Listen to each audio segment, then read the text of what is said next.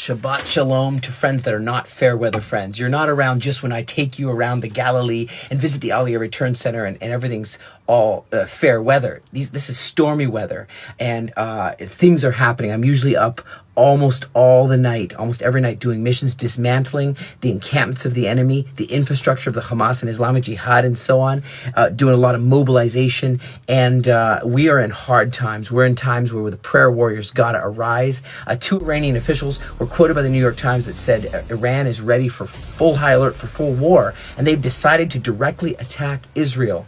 Okay, and they said they're retaliating for this alleged Israeli strike in Syria near that embassy, but not on the embassy, where the Islamic Revolutionary Guard Corps member, including that top guy, Mohammad Reza. Meanwhile, U.S. is also saying they're preparing for attacks by Iran on all American and Israeli assets. Could be embassies, it could be bases, it could be, they got to be on high vigilance. Israel, they said, don't go rush the stores, don't go rush the ATMs, but that's already happening to get food in preparation for all this. I'm convinced we're dealing with a very bad principality for the spiritual ones out there, called the Prince of Persia. Read Daniel chapter 10. But really pray for this uprising. A friend of mine, he's depicting this pushback against the Ayatollahs by the people of Iran. They're Persian, but the leaders are Arabic. And even the Quran is an Arabic book. And so there's a pushback, and there's women who say, we don't want to be Islamicized. We don't want to be colonized by Islam. We want to be free to be Persians and you know, make our cool looking rugs and stuff. No, but so there's a friend of mine who does these art of the women taking off the hijabs, and but just pray that they'll be protected. Those who are in the face of evil, a global terror. There's leaders there who are doing global terror, pushing horror on people. Pray for the righteous remnant to arise, be empowered with intercession, with the spiritual tools they need for the warfare, which is going not just in Iran, Iraq, it's in Lebanon, Syria, everywhere. We got to stand up and pray for the Passover miracles. You know, read Micah chapter 7, where it talks about those miracles, those wonders that I showed you coming out of Egypt. I will yet show you my wonders. And I'm talking where the enemy is defeated and God brings the people home and protects us, like with the pillar of fire, the pillar of cloud, the manna sustains us.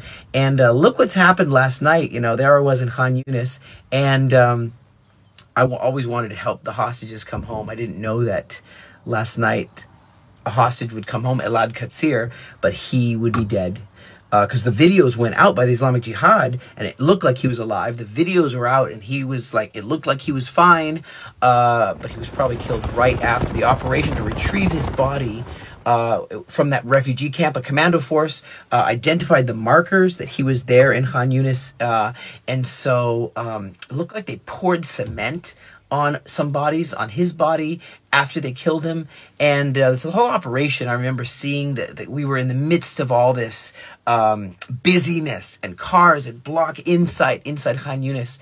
And so it's a collective force of different aspects of different commando units. I'm a commando, you know. And so the final intelligence arrived. And so after seeing the signs, Maglan goes in by air, and the 82nd Battalion and the 7th Brigade of the Paratrooper Patrol, that's the ones we work with a lot. And so they go in, and there's different fighting, different you know, shots fired, and they go into this very built-up, dense area, and suddenly, you know, right where the body was supposed to be, there was actually no people defending the body or whatever.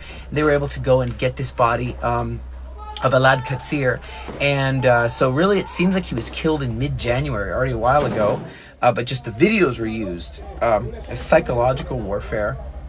And so they were saying he's being held by Hamas, but the Islamic Jihad had him for months. And this is painful for the families, you can imagine, because time is running out. That's why you got to keep praying for these hostages. They can't just, some of them could be dead. Some estimates say 34 of the 133 now. No, it's not 134 because we just found one. So it's 133 now. And so he was 47 years old. He was taken from, I don't remember where he was kidnapped from, but I know his dad was killed, Avraham. His dad was killed. His mother, Hannah, was also kidnapped and had been released. You can imagine a nation just reeling from these heart-wrenching moments. Could we have rescued him? Did we do enough? His sister, Karmit, she wrote in her obituary, Aladi, may your memory be laughter, hugs, and joy, fields and earth. This is not how your story and ours should have ended. Sorry we couldn't save you. I love you forever, Carmen. These moments, we just need to hold on to hope. Love you.